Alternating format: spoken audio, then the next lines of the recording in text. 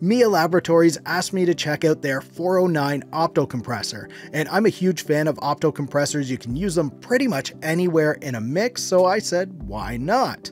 So in this video, I want to check out the 409 Opto Compressor, see if we can use it pretty much anywhere in a mix, the same way I would use my hardware Opto Compressor. I'm Zane, welcome to Audio Tech TV. This video is sponsored by MIA Laboratories, but they didn't tell me that I had to say anything. They just wanted me to check out their plugin, which is what we're going to do. It is a $99 plugin available on Mac or Windows. Now, you do need an iLok account for this, not the iLok dongle, just the free iLok account. Now, with all that said, let's jump into my DAW and check this out on some drums right now. All right, so I have this on my drum bus here and I have it soloed. So I'm just going to play it back like this. We'll see what's going on with the compressor, and then we'll add it to the mix in just a minute. So let's just check this out, see what's going on.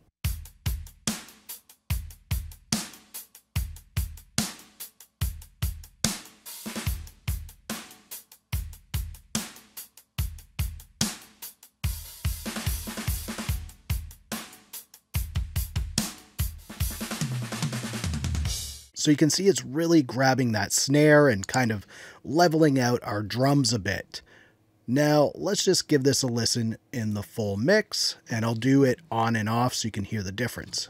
Rockin' dreams, racing like Steve McQueen. This is the best ride I've ever seen. She's a mean machine, dressed in racing green. White stripes, chrome streaks, and bucket seats. So you can hear when I turned it off, it kind of fell back in the mix a bit. And then when I turned it back on, it was a lot more present. So let's just leave this on the drums the way it is. And now let's check it out on our vocals. Here it is on our vocal track. And again, it's soloed, so let's just give it a listen how it is right here. Rockin' dreams, racing like Steve McQueen. This is the best ride I've ever seen. She's a mean machine, dressed in racing green. White stripes, chrome streaks, and bucket seats. All right, so you can hear it's a little more full whenever it's enabled because it's smoothing out these transients and kind of leveling things out a bit. So I'll just show you, this is what the waveform looks like. You can see there's a lot of major ups and downs in here. So this compressor is doing a nice job at leveling that out. Now let's listen to it in the mix here. Rockin' dreams, racing like Steve McQueen. This is the best ride I've ever seen. She's a mean machine, dressed in racing green. White stripes, chrome streaks, and bucket seats. Rockin' dreams, racing like Steve McQueen. This is the best ride I've ever seen. She's a mean machine, dressed in racing green. White stripes, chrome streaks. Yeah, a lot more presence in the mix when that's turned on. It really kind of adds a little bit of character to it that I really like on my vocals. And the same thing with the drums. It added a nice little bit of character to the drums, gave it a more full sound. I really like that. All right, so I'm going to try it out on the mix bus in just a minute, but first let's go over some of the controls here because it does have some cool stuff going on under the hood here. So you have your typical compression controls here, your input, makeup, gain, ratio. Process is a little different, but that's basically your mix knob. Then you have your threshold, attack, and release, all very typical stuff on compressors. You have your nice VU meters here. They're nice and big, very clear. And then over here, you can control what's displayed in the meters if you want the gain reduction, the output, the input, and if you want to enable the external side chain, you could do that right there. And if you want to bypass the compressor, you can use this power button here and it turns it off. You also have this plus sign here, and that opens up this other section underneath where you have this damping control, and this can help to make the compression a little more smooth. You also have some sidechain filter options here. You have this skew knob, which is pretty cool because it changes the shape of the compression. So it could do like a little bit of a curve or straight across, something like that. And this doesn't affect the attack at all. It's just the shape of the compression. Another pretty cool feature in here is this stereo link button. So by default, it's disabled. And when it's disabled, the compression gets applied to the left and the right independently.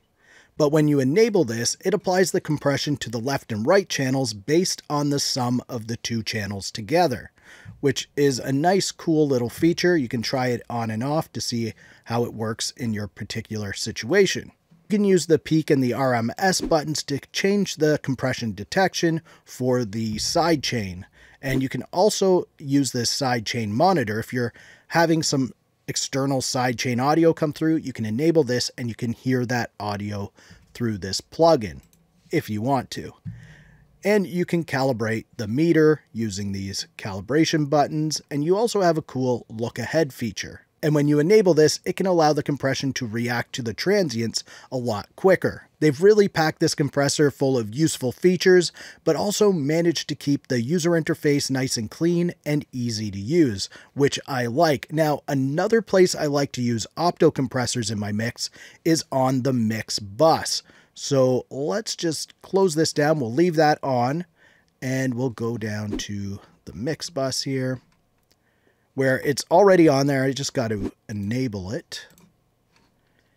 And here it is. So let's listen to this on the mix bus. I'll turn it on and off and maybe play with some of the settings a bit. So here we go. Rockin' dreams, racing like Steve McQueen. This is the best ride I've ever seen. She's a mean machine, dressed in racing green. White stripes, chrome streaks, and bucket seats.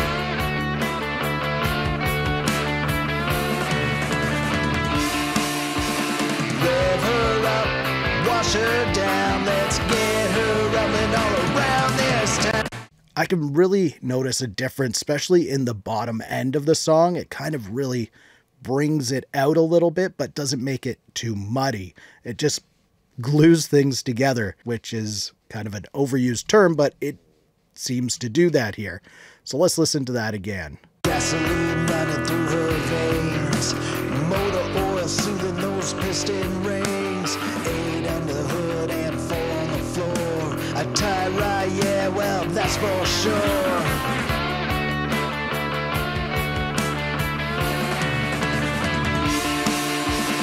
Rev her up, wash her down. Let's get her rumbling all around this town. Drove fast cars, listen rock stars on nights that never end. The summertime blues driving.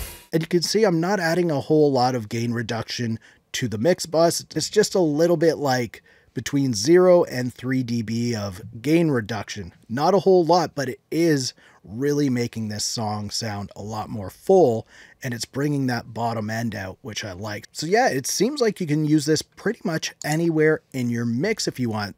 Let's try it on our guitars this time.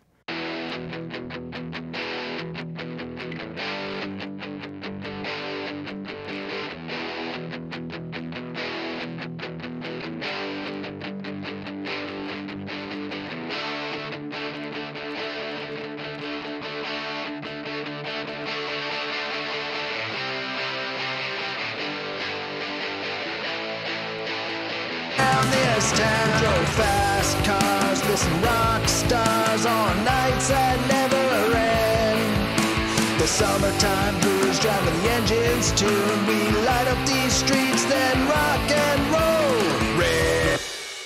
It's very subtle on the guitar, but it does make a little bit of a difference on there. Of course, I could really crush things with this if I wanted to crank the threshold up. And yeah, like I said, you can use this pretty much everywhere in your mix. It's a great compressor. It sounds great, adds just a little bit of character, and it does a great job at smoothing out your tracks and making everything sound good together. So if you want a compressor like that, the MIA Laboratories 409 Opto Compressor might be for you. Try it out on your next single. And if you want to find out how to release a single very easily, click the video on the screen right now. Also give this video a big thumbs up and subscribe to the channel if you haven't already for more VST review videos like this. Thank you so much for watching. For Audio Tech TV, I'm Zane. Keep creating, and we'll talk soon.